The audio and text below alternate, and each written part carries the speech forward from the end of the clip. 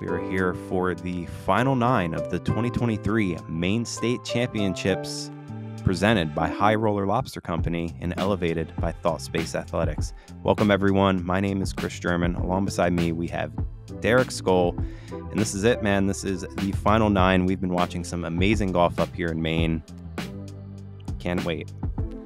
Yeah, like I said in the front 9 and probably every video thus far, I've been really enjoying being a part of this event. Again, it's the first time that Gatekeeper has been in the state of Maine, so really excited to be a part of this and hoping to continue working with the club for the future.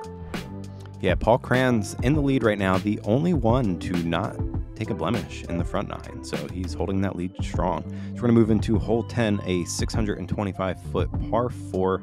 Pretty open. We do have OB on the right to contend with. Good 2-shot open hole for these guys. The OB on the right really makes it that you can't get too aggressive.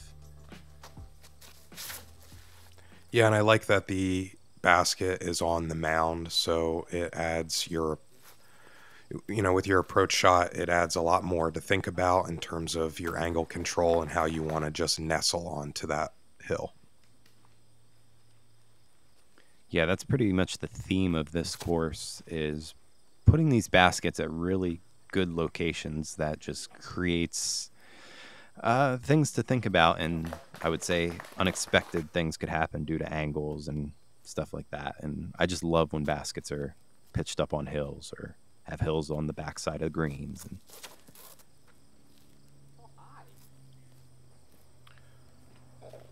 definitely a little high for Clint. It's going to cause it to carry further left than he'd wish.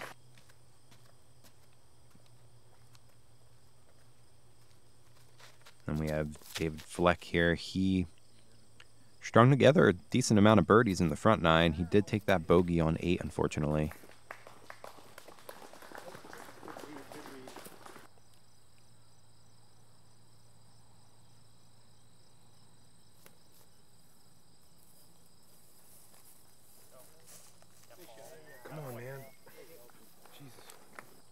Paul just making it look easy. Should have a tap in 3.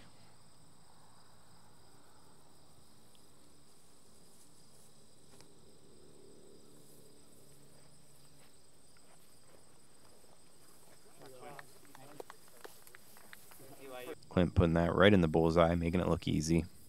And overall, this hole did come in pretty easy. About a quarter stroke under par. So these lead car guys definitely want to get their birdies here.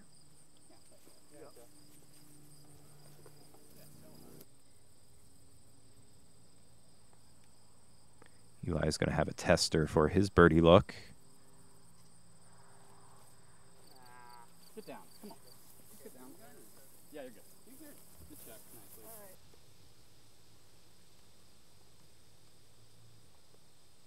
I like this American flag on this basket here. It waves majestically. I don't know. It just looks good on the basket.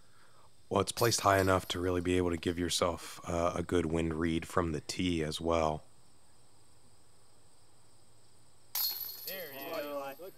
As you can see, Eli not testing with any wind as that flag is relatively still. Yeah, good comebacker there after the birdie miss. And everyone else, bullseye or better, basically.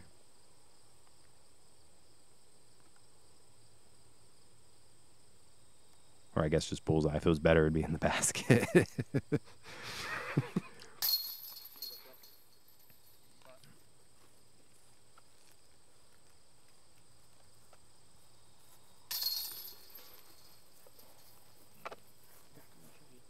Paul keeping up with the birdies. Clint as well, just only 2 strokes off.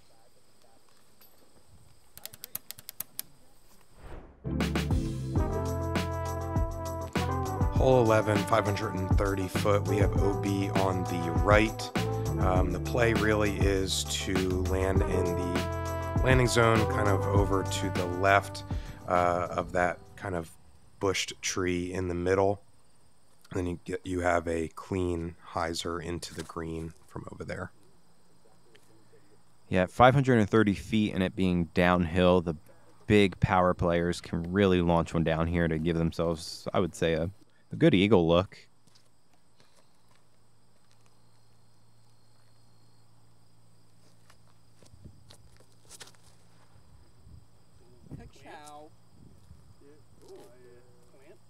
Just didn't flip up as much as he wanted, probably, but still good. You're kind of aiming for that tree down there. And if you can really connect on one and it gets past the tree, then you can give yourself a good putt. Yeah, and right of that tree is by no means bad. You're just playing a little more risky with that OB there, in danger of turning something over, adding a stroke to your hole.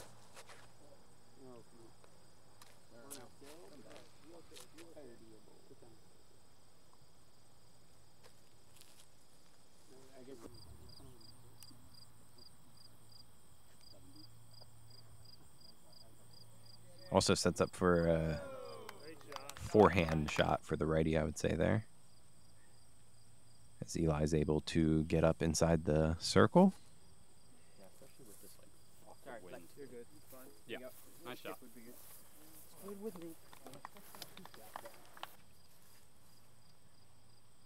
Pretty textbook there from David.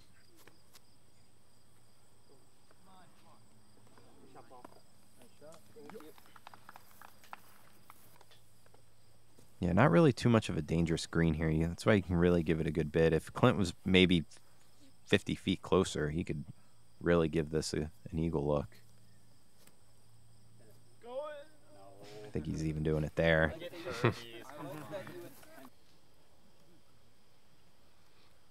But everyone well within 20 feet. As this came in as the easiest hole on the day, 0.72 under par. So wow. 3/4 of a stroke under par here. A lot of birdies, 69 birdies and 1 eagle. So shout out to Miles Sayer for the eagle.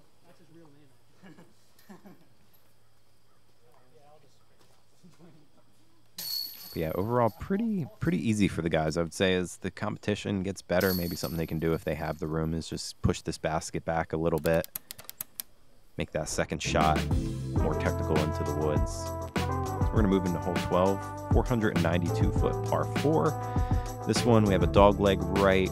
If you get basically you want to follow the path here. If you get too far left, you can get pinched behind those trees we just saw. Then your second shot should be based on where you land, could be a hyzer, could be a forehand. But this first shot is just a real tight, almost like a sawed-off left to right shot. Yeah, I was going to say, I really like this hole because it makes you play shorter off the tee for your optimal next shot.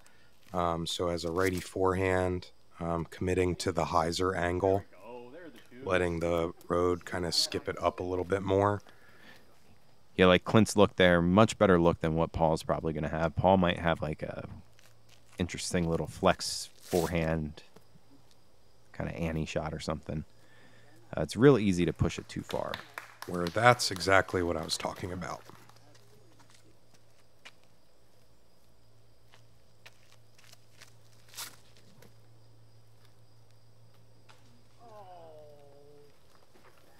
Eli's going to get caught up early. Hole's not too far in terms of distance, so as long as he stays clean here, he should be able to bite off a lot of the hole. Turns that one over, though.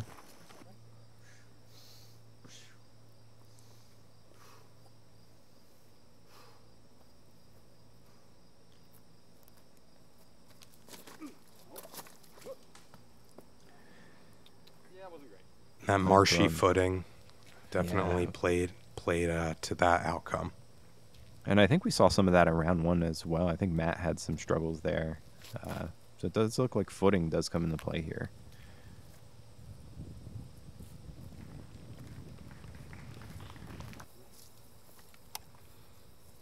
Oh, Paul's so far past it that he's got to go to the left of the trees.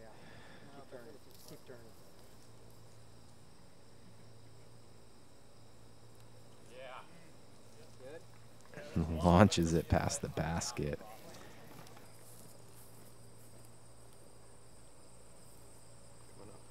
Oh, wow.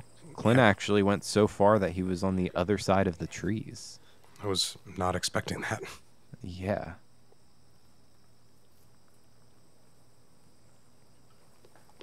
Nice safe play from Elijah. Should be able to save his par after hitting early there. As Paul is putting for birdie. It's a no-go on that one, but I really like the creativity to just, hey, I'm too far to the left. I can't even get around this tree. Let me just find my own way.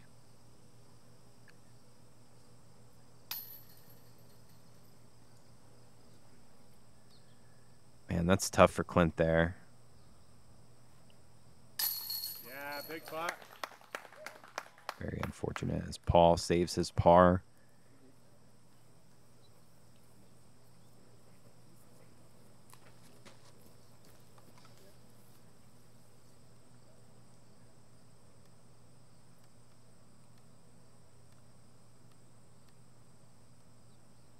This is David for birdie.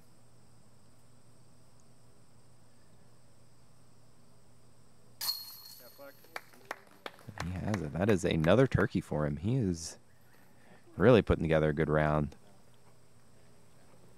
7 down through 12. Yeah, and anytime that we have a newcomer onto the coverage, when we see them shooting like that, that definitely warms my heart. I really appreciate, you know, people being able to feel comfortable enough to, you know, carry on a game like that. Okay.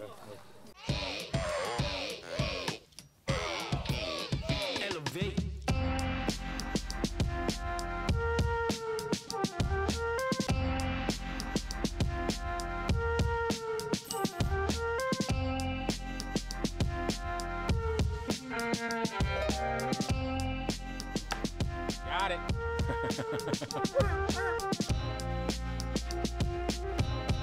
Elevation for your mind.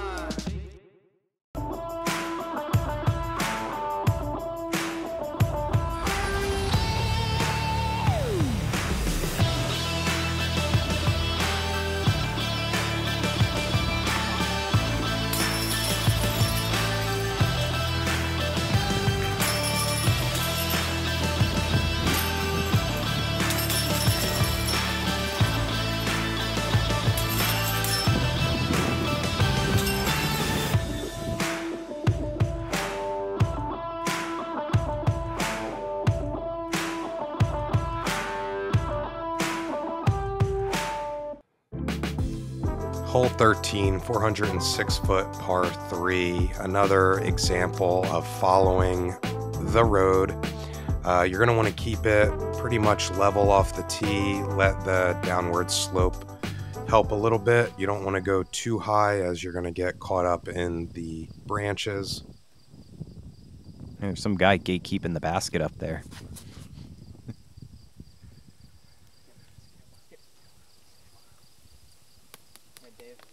Wow, that was a great shot from David.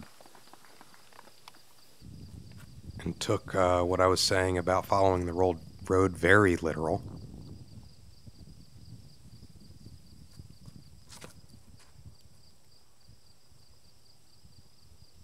Yeah, get up there.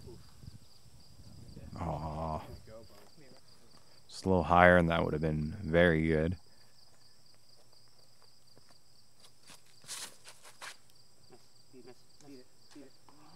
Elijah, he strung together a string of pars here, and it looks like he will be scrambling for another one as he gets caught up early.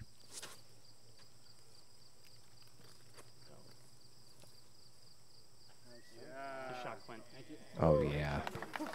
Go, Clint. Great shot. Yeah, this hole's so tough. Even with that, he still has a tough look for birdie. I got that. That's a great shot. Elijah leaving it a little short on his scramble.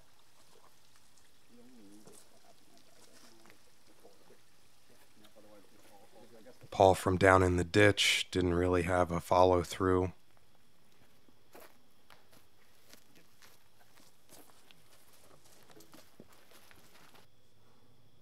David with the pitch up and Clint here from circle 2. The The only one with a true birdie look here. Come on, find it on the right side. Oh, you could tell he wanted that.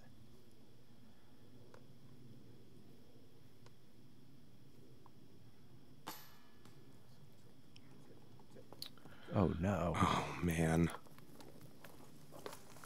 You hate to see it, folks. Yeah. Happens to all of us.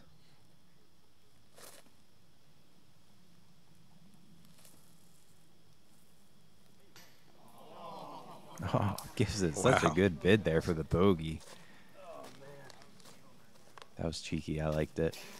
I don't think he did.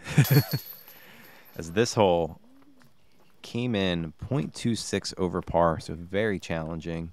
And for the second round of this tournament, 0 birdies on this hole. So Clint right there, when he just tickled that chain, kissed it, that would have been the only birdie on the tournament on this hole.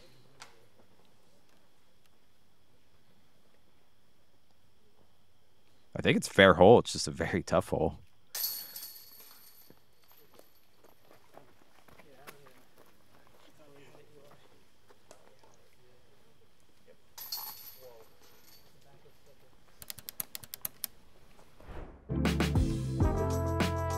Move into hole 14, a 300-foot par 3.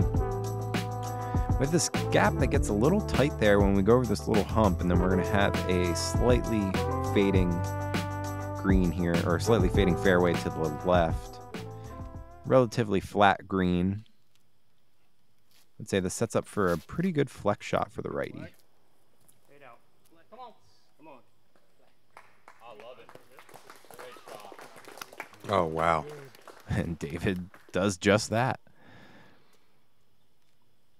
So he's going to continue putting green on his scorecard here. Don't hit far left again, dude. All right, Boy, that was overstable.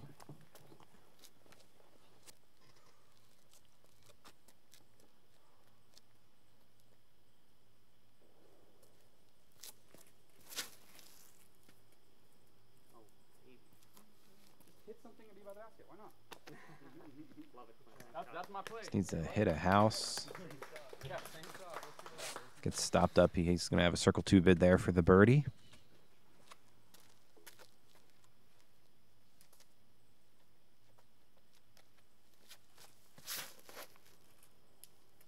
Come out of that. Come out of that. Come on. Yeah, that's good. I like that. Just needs to miss these last trees here, and this is going to be great. Even with those trees, should be good. Yeah, Paul. Yeah, Paul. Great shot. Good recovery from Paul. Yeah, good scramble. Clint needs this putt here to keep pace, Steve, and try to win this thing. He does. Clutch putt from the knee.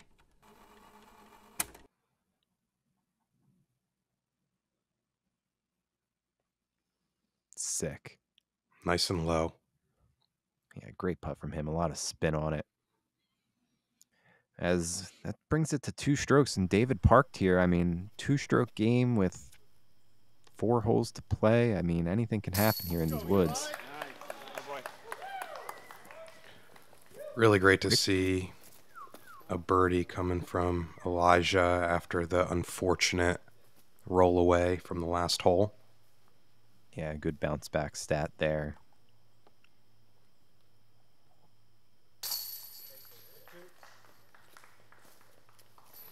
David now 8 down through 14, making a push here.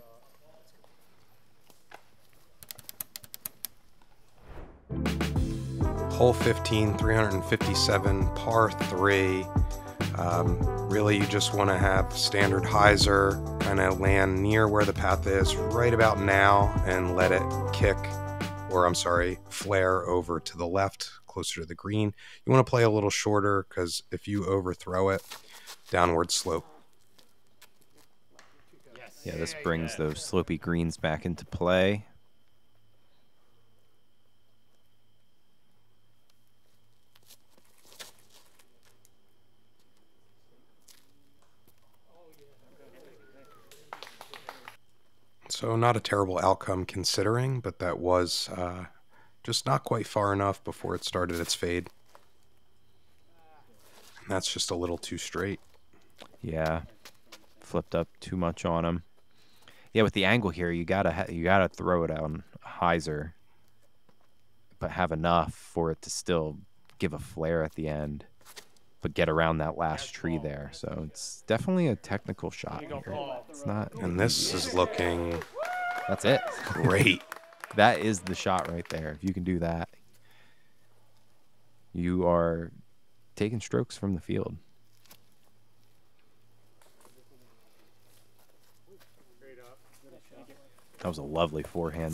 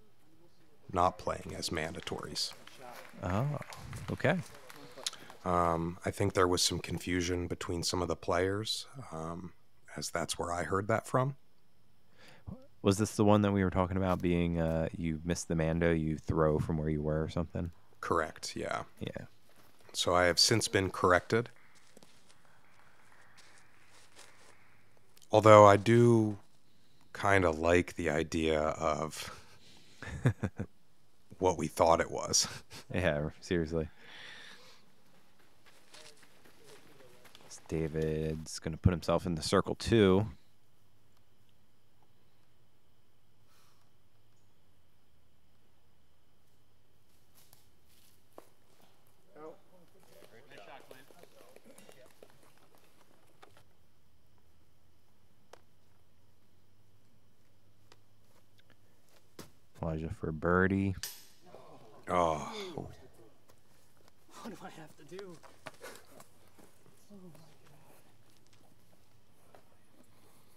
And Paul from birdie has this one tree kind of in the way. He's going to have to go down to a knee.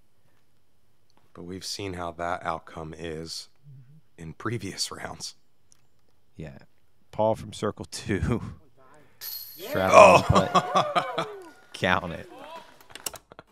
I mean, that right there secures the win for the kid, I think. Man, such a great putting stroke. And it showed in the rounds that we saw in rounds 2 and 3. I mean, he's made so many putts from circle 2 this week. And I think something else to note is that Paul's composure is something that I find very impressive.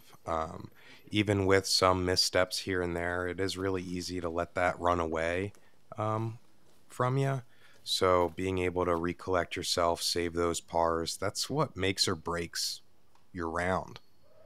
Oh, yeah, he's cold-blooded. I mean, he has the makings for a champion. He's got all the talent. He's got the composure. Just now experience and time.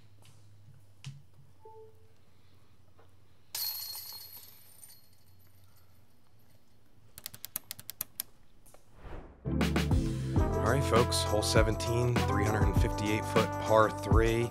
As you can see, following the path yet again, tight gap.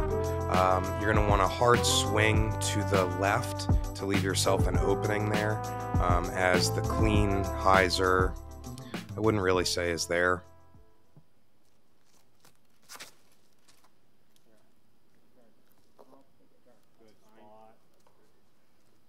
Paul making good work of this fairway. But like I was saying, you know, even the hyzer, you're gonna contend to 1 or 2 trees there at the end of its flight. David electing to go the more forward gap. Yeah, it's really hard to reach the basket on this hole, and that's really the theme of this course. I mean, even only just coming in at 358, I mean, we saw one earlier that was 360, I think, as well, and it's really hard for these guys to reach these pins. Yeah, where I think what we saw Clint do, where you're playing it a little lower, having a level skip so that it follows the path, whereas we see Eli just navigate towards the right, I'm sorry, to the left, finding himself up there. Yeah, a little flexy as David slowing down here. He's got a long look for par. So him and Clint still going neck and neck. Clint with the upper hand now, the drop-in par. Can't count Paul out from this distance.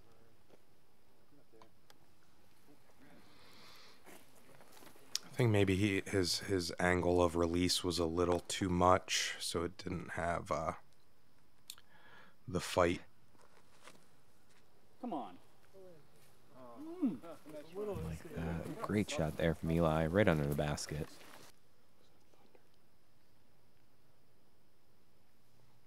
Big putt here for David.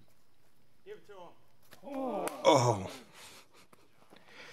And here we are again with, you know, uneven footing. So it's really something that you have to think about with every step here on this course. Yeah. Nice to see some gallery members out there. This hole came in as the hardest hole, 0.47 over par. So playing almost like a par 4. There were 0 birdies on the day on this hole. And I'm sure that we're going to see that change over time as they get more touring players through it, people figuring out the course. But it's good to see that stat that there's 2 holes birdieless. Yeah. So we're going to move into hole 18, the final hole of this tournament. 547-foot par 4. A lot of trees to contend with here, but it's really just throw it straight. Keep it straight the whole way down this road. And if you can do that, you can find yourself getting a birdie here.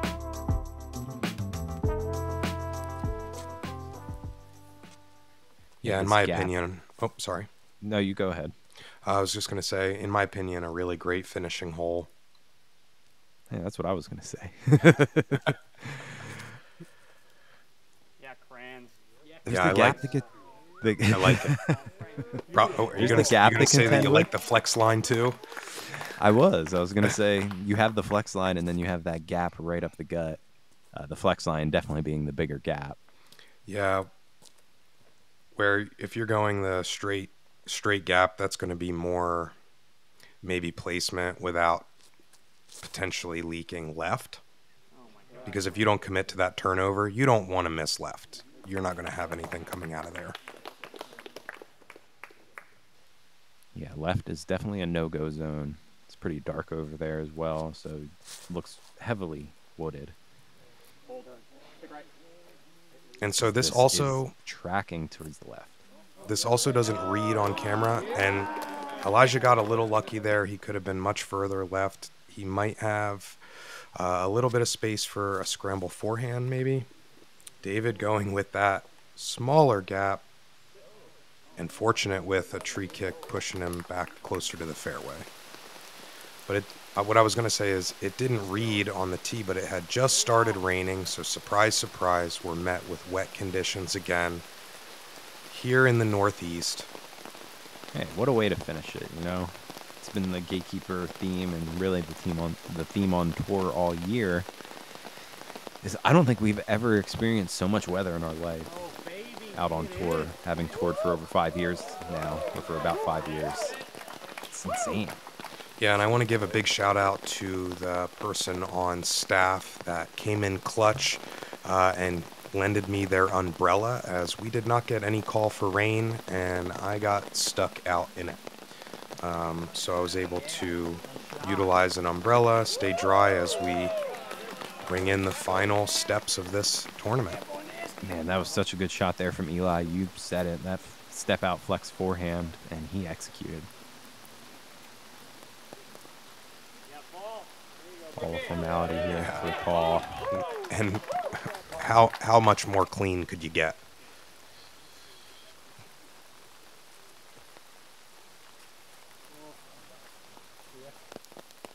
Last ditch effort there from David.